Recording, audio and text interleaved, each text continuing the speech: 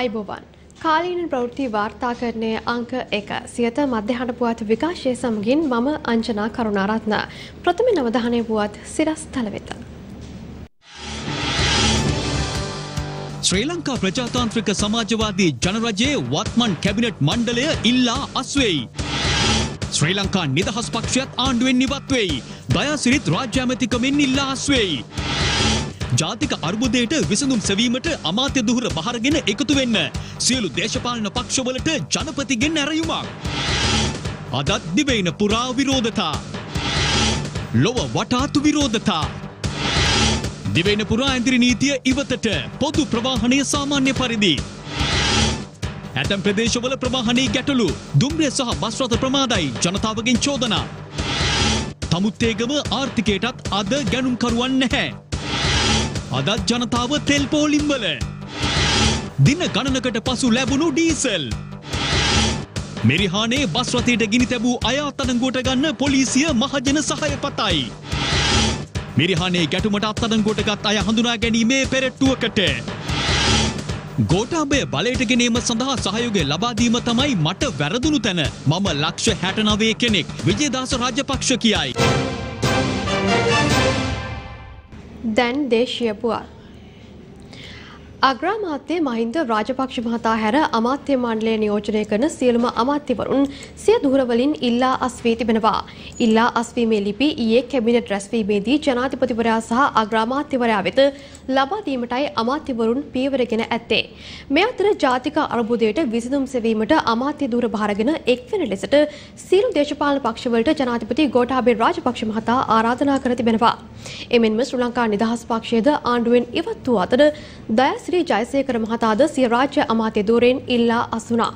අමාත්‍යවරුන් රාජ්‍ය අමාත්‍යවරුන්ට අමතරව මහ බැංකු අධිපති අජිත් නිවාඩ් කබ්‍රාල් මහතාද සිය ධූරයෙන් ඉල්ලා අස්වී තිබෙනවා. රට තුළ මේ වන විට පවතින අර්බුදකාරී තත්ත්වය තවත් උග්‍ර අතටපත් කරමින් ඊයේ රාත්‍රියේ අගමැතිවරයා හැර සියලුම අමාත්‍යවරුන් සිය දුරවලින් ඉල්ලා අස්වුණා. ඊයේ රාත්‍රියේ පැවති විශේෂ කැබිනට් රැස්වීමේදී මෙම තීරණය ගනු ලැබුවේ. එම කැබිනට් රැස්වීමේදී තරමක උණුසුම්කාරී තත්ත්වයක්ද හටගෙන තිබෙනවා. අමාත්‍යවරුන් සිය දුරයන්ගෙන් ඉවත්වීමේ ලිපිය ප්‍රථමයෙන් අගමැතිවරයාට බහර දී පසුව ජනාධිපතිවරයාට බහර දී ඇති බවයි වාර්තා වන්නේ.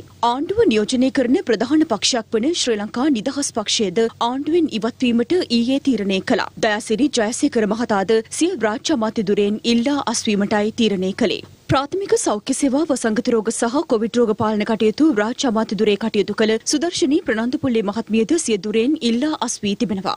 ජනතාවගේ තිබෙන ප්‍රශ්න සාකච්ඡා කරා.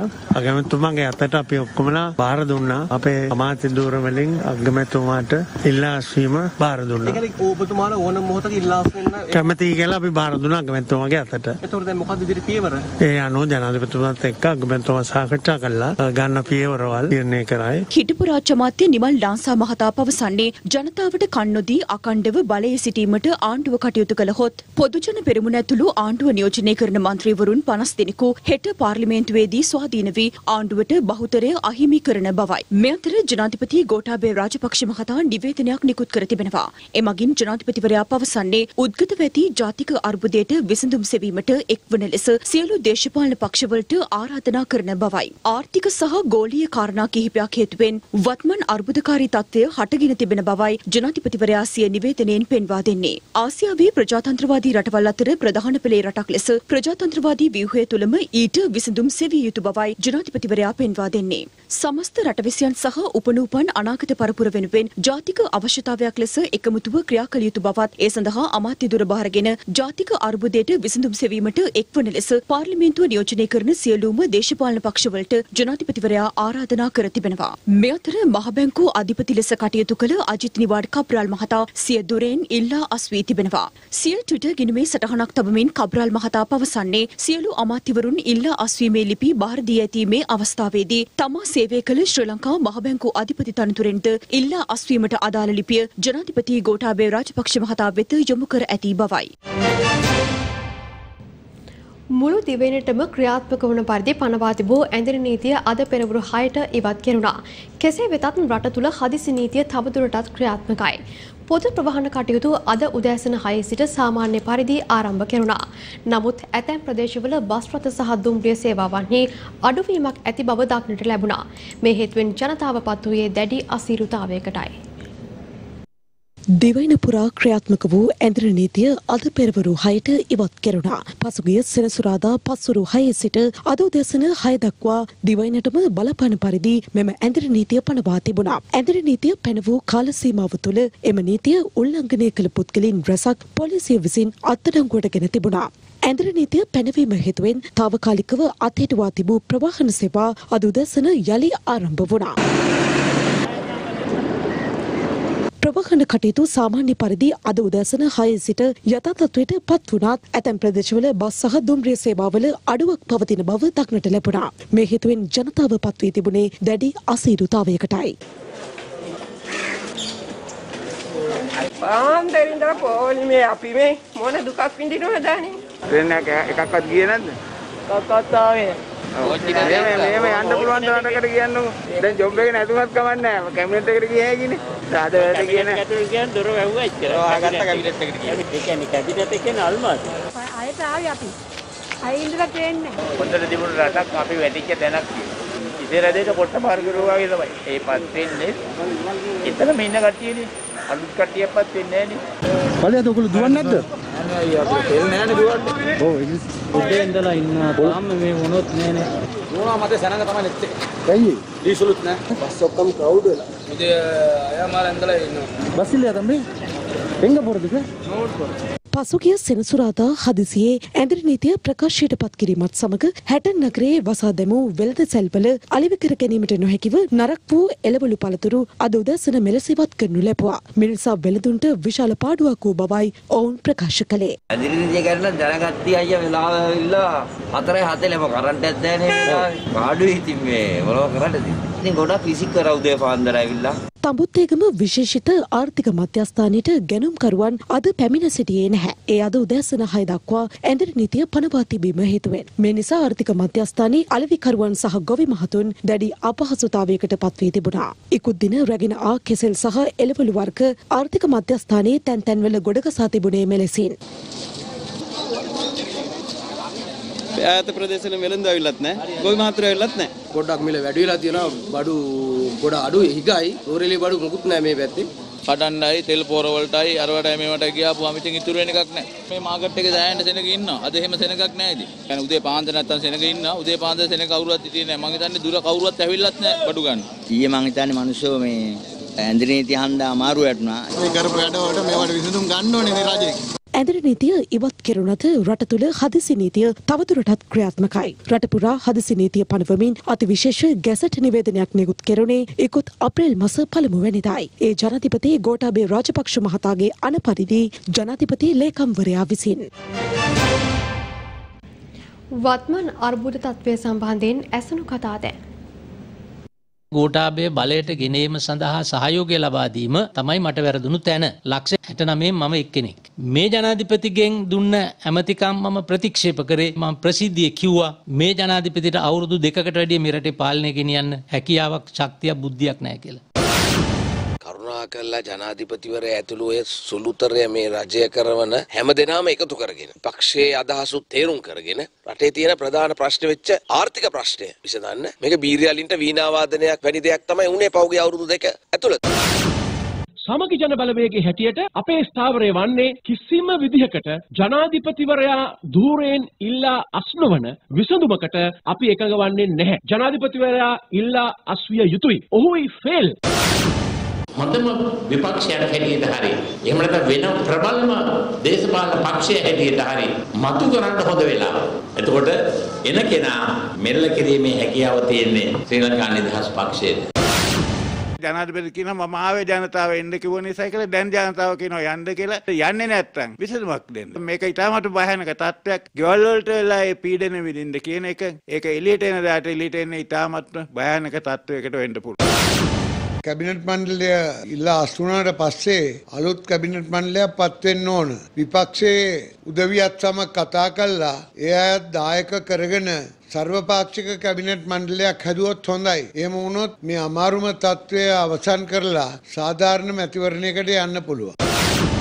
සූත්‍ර දාලා වෙන පාරකින් රාජපක්ෂලා රකින්න දැන් විමල් වීරවංශ මහත්තයලා පෙරට ඇවිල්ලා ඉන්නවා. අන්තර්කාලීන සර්වපාක්ෂික ආණ්ඩුවක් හදන්න ඕනි කියලා. ඇමති මණ්ඩලයේ ඉල්ලාසීම් ලිපි බාර දීලා තිබෙන ක්‍රමයක් නීත්‍යානුකූල නැහැ. නිකන් ලිපි බාර දීලා තියෙනවා අග්‍රාමාත්‍යවරයාට. ජනාධිපතිවරයා හරහා නිශ්චිත ලෙස මේ ඉල්ලාසීමවත් සිද්ධ වෙලා නැහැ.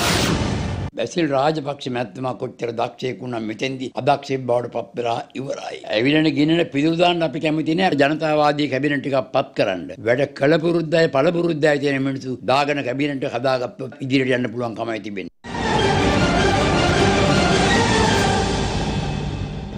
වෙන දැන් ලැබුණු විශේෂ පුවතක්. නව අමාත්‍යවරුන් 4 දෙනෙකු ජනාධිපතිවරයා ඉදිරියේ දීරුම් දී තිබෙනවා. මේ පිළිබඳ තොරතුරු අපගේ ප්‍රවෘත්ති විකාශය අතරතුර බලාපොරොත්තු වන්න. මෙන්න එම පුවත නැවතත්. නව අමාත්‍යවරුන් 4 දෙනෙකු ජනාධිපතිවරයා ඉදිරියේ දීරුම් දී තිබෙනවා. මේ පිළිබඳ තොරතුරු ප්‍රවෘත්ති විකාශය අතරතුර බලාපොරොත්තු වන්න.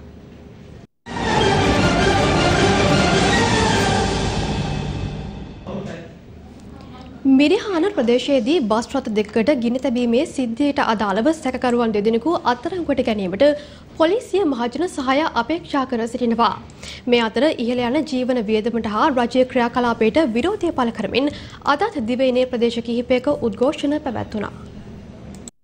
පසුගිය 31 වනදා ජනාධිපති ගෝඨාභය රාජපක්ෂ මහතාගේ මිරිහාන පිහිටි නිවස ඉදිරිපිට ඇති වූ කලහකාරී සිද්ධියට අදාළව අවශ්‍ය කරන සැකකරුවන් දෙදෙනෙකු අත්අඩංගුවට ගැනීමට පොලිසිය මහජන සහාය පතනවා. පොදු දේපළවලට අලාභ සිදු කර ඒ අසල වූ බස් රථවලට හා වෙනත් වාහනවලට හානි කිරීමේ සිද්ධිය සම්බන්ධයෙන් විමර්ශන ආරම්භ කර ඇති බවයි පොලිසිය සඳහන් කළේ.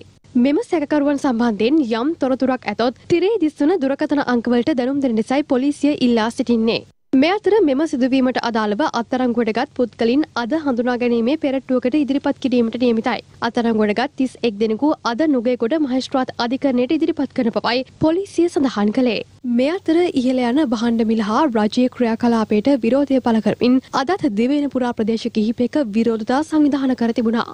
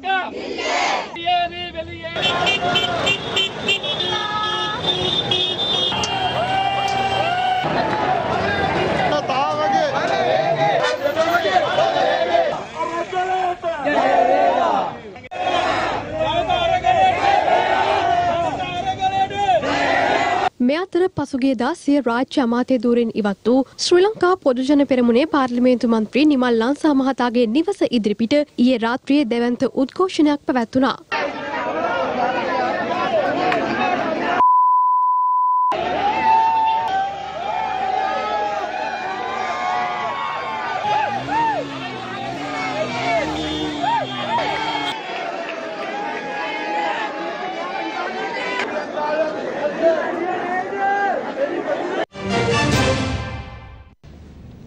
රට තුළ උද්ගතව ඇති අර්බුදකාරී තත්ත්වය හේතුවෙන් අදත් ලෝ වටා ශ්‍රී ලාංකීය ජනතාව විරෝධතාවල නිරත වුණා. රට තුළ උද්ගතව ඇති අර්බුදකාරී තත්ත්වය හේතුවෙන් රටවල් රැසක ශ්‍රී ලාංකීය ජනතාව විරෝධතාවල නිරත වනවා. ඔවුන් පවසන්නේ ශ්‍රී ලාංකීය මව්බිම ආරක්ෂා කර ගැනීම සඳහා ඕනෑම කැපකිරීමක් වෙනුවෙන් තමන් සූදානම් බවයි.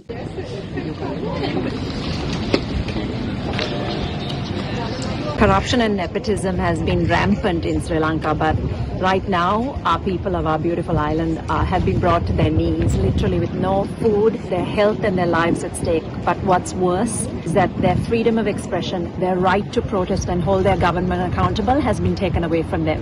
යුද්ධාන්ත පාලනය කොහොමරි අවසානයක ලං වෙලා අපේ ලංකාව අපහු මේ අර්බුදයෙන් ගොඩෙන්න අවස්ථාවක් මේක වෙයි කියලා. We are Sri Lankans, so we are here to show our support. We are here to speak with them.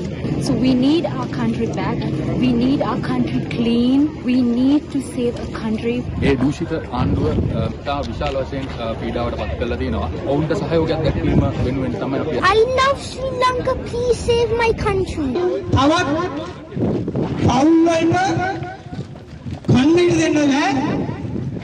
ඒක නිසා තමයි අපි මේ ශ්‍රී ලාංකික විදියට කැනඩාවේ අපි මෙතනට එකතු වෙලා තියෙන්නේ. අපි ගත්තු සල්ලි ටික ඔක්කොම දීලා රට වෙනුවෙන් ඒ සල්ලි ඔක්කොම ඉතුරු කළා. උඹලා ගෙවල් වලට විතරක් නෙවෙයි. උඹලා හිරගෙවල් වලට කාල් කරන්න ඕන.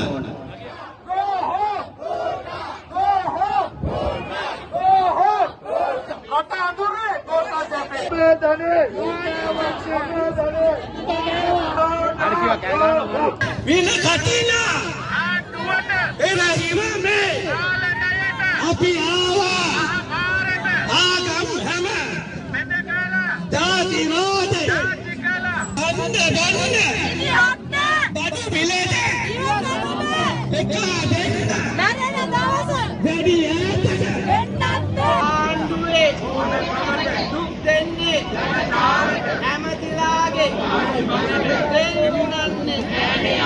At 4 o'clock, I think it is 4 o'clock now.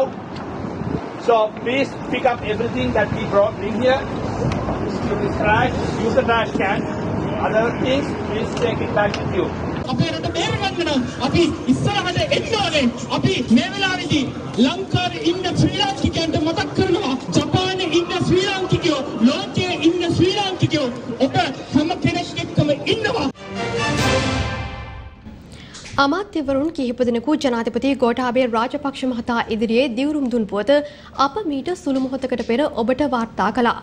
ඒ අනුව නව ඇමතිවරුන් 4 දෙනෙකුයි ජනාධිපති ගෝඨාභය රාජපක්ෂ මහතා ඉදිරියේ දිවුරුම් දී ඇත්තේ.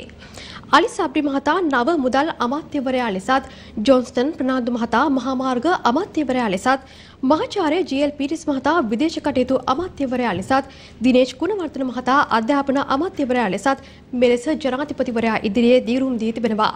මේ පිළිබඳ අමාත්‍ය දිනේෂ් ගුණවර්ධන මහතා මෙලෙස අදහස් පළ කළා. අධිකර ජනාධිපතිතුමා විසින් පාර්ලිමේන්තු ආණ්ඩුවේ කටයුතු ආණ්ඩුක්‍රමයේ කටයුතු කරගෙන යාමට සභානායක ලෙසත් මවත් සංවිධායකතුමා ලෙස ජොන්සන් ෆර්නෑන්ඩෝ ඇමතුමාලා දිවුරුම් දුන්න අමාත්‍යවරු හැටියට, ජී.එල්. පීරිස් ඇමතුමා විදේශ කටයුතු අමාත්‍යතුමා හැටියට දිවුරුම් දුන්නා. අලි සබ්රි ඇමතුමා මුදල් අමාත්‍යතුමා හැටියට දිවුරුම් දුන්නා. පූර්ණ අමාත්‍ය මණ්ඩලයක් ඇති කිරීමත් එක් අනෙත් පක්ෂ පාර්ලිමේන්තුවේ ආරාධනා කොට සාකච්ඡා කිරීමෙන් ඇති කරන රට මුහුණ දෙන අභියෝගය ජය ගැනීමට කරන සාකච්ඡාවෙන් පසු අමාත්‍ය මණ්ඩලය පිළිබඳ ඉදිරි තීරණ ගැනීම සිදුවීම අපිට බලාපොරොත්තු වෙන්න පුළුවන්. ඒක සර්වපාක්ෂික ආණ්ඩුවක් හදන්නද මේ අමාත්‍ය ජනාධිපතිතුමා පාර්ලිමේන්තුවේ සියලු පක්ෂවලට කැඳවීමක් කිරීමට නියමිතයි. ඒගොල්ලන්ව තිල්ලලා තිබුණානේ. ඒ නිමිත්තෙන්ද ඔබතුමාලා පමණක් මේක දියුරුම් දුන්නේ? ඔබතුමාලා එදිනෙදා ආණ්ඩුක්‍රමය හා පාර්ලිමේන්තු කටයුතු ගෙන යා යුතු යුතුයි. ඒ සඳහා සභානායකවරයෙක්, ඒ වගේම සංවිධායකතුමා, ඒ වගේම මුදල් අමාත්‍යවරයා විදේශ අමාත්‍යතුමා හැටියට දිරුම් දෙනවා. අමාත්‍යවරු කීයක් දිරුම් දෙන්නද අමාත්‍ය මණ්ඩලයට? දැනට එපමණයි දිරුම් දීලා තියෙන්නේ. අනිත් සාකච්ඡාවල හමාර වෙන තුරු. අපේ රටේ තෙල් අර්බුදය විසඳන්න දැන් ඉන්දියන් ඔයිල් සමාගමෙන් ඉන්ධන මිලදී ගන්නක් සිද්ධ වෙලා. මෙලෙස මිලදීගත් ඉන්ධන විදුලි බලයට හා ප්‍රවාහන ක්ෂේත්‍රයට ලබා දීමට කටයුතු යොදා තිබෙනවා. ඉන්දිය ණය ආධාර යටතේ තවත් ඉන්ධන තොගයක් අද මෙරටට පැමිණීමට නියමිතයි. මේ අතර දිගු කලකට පසු කොළඹින් පිට පළාත්වලට ඩීසල් ලැබුණා. විදුලි බල සැපයීමට හා ප්‍රවාහන ක්ෂේත්‍රයට අවශ්‍ය ඩීසල් තොගයක් ඊයේ දින ලංකා ඉන්දියන් ඔයිල් සමාගමෙන් මිලදීගෙන තිබෙනවා. ඒ අනුව ලීටර් 45000 බැගින් වූ ඩීසල් ටැංකි 6ක් මේ වන විට ලැබී ඇති අතර තවත් ඩීසල් ලීටර් 45000 බැගින් වූ ටැංකි 6ක් අද දිනේ ලැබීමට නියමිත බවයි ප්‍රවාහන අමාත්‍යාංශය සඳහන් කළේ. ඒ අනුව ඩීසල් ලීටර් ලක්ෂ 5කට අධික ප්‍රමාණයක් මෙරටට ලැබී තිබෙනවා. මේ අතර ඉන්දිය ණය ආධාර යටතේ ඉන්ධන රැගත් තවත් ඉන්ධන මෙට්‍රික් ටොන් 20000ක නෞකාවක් අද දිවයිනට පැමිණීමට නියමිත බවටද තොරතුරු වාර්තා වනවා. දින ගණනාවකට පසු අද කොළඹින් පිට පළාත් කිහිපයකටම ඩීසල් ලැබී තිබුණා. ඉන්ධන පිරවුම්හල් වෙත ඩීසල් ලද පුවත් සැල වූ ජනතාව ඩීසල් නොමැතිව මග නතර වී තිබූ වාහන වෙනත් වාහන ආධාරයෙන් ඇදගෙන පැමිණෙන අයුරුද දක්නට ලැබුණා. කොළඹේදීම නතර වුණා. දැන් ආරයන් දිරියන්නේ නැහැ. කිරිතික නරක් වෙනවද? මෙලෙස ඉන්ධන ලබා ගැනීමට පැමිණි ජනතාව අතර තරමක උණුසුම්කාරී සිදුවීම් කිහිපයක්ද වාර්තා වුණා. අපි ඉන්නම ඊයේ රැඳලා. තාමත් ਚੱලනවලු ඊයේ රැ බෑවයි කියන මොනවද? මේ බස් එක සත්‍යයි නවත්තලා. ඉස්කෝලේට එන්න එකවත් දුවා ගන්න බෑ. ඩීසල් යනවා කියලා කියනවා. තෙල් අද එනවා කියනවා කියන තවම නෑ. අතරින් ඉඳන් ඉන්නවා. අද කොහොම මොනවා වෙයිද දන්නේ නෑ. ඇවිල්ලා නෑ ඉතින් අපිත් මේ දවස් පාරක් ආයෙත් එනවා යනවා අනේ මන් දන්නේ නෑ. ඒක තපක් නෑ. සබයි අවතම සබයි ආයේ.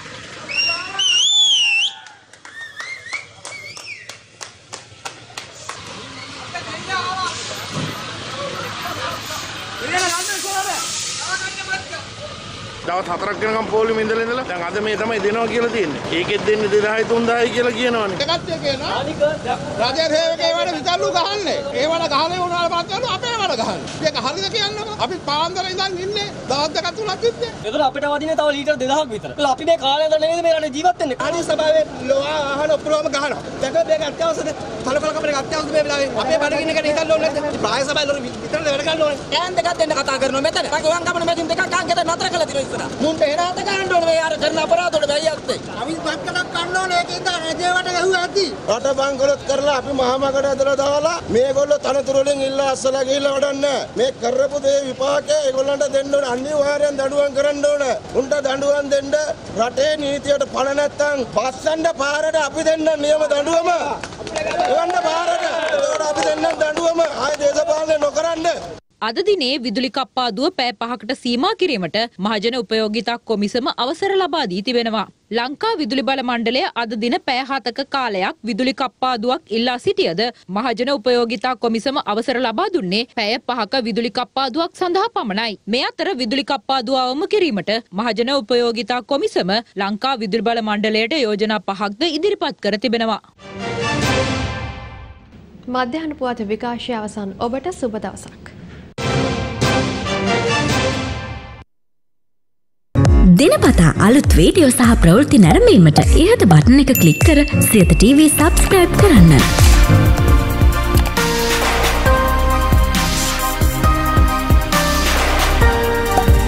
අලුත් වීඩියෝ ගැන මුලින්ම දැනගන්න මෙම සීනුව ක්ලික් කරන්න.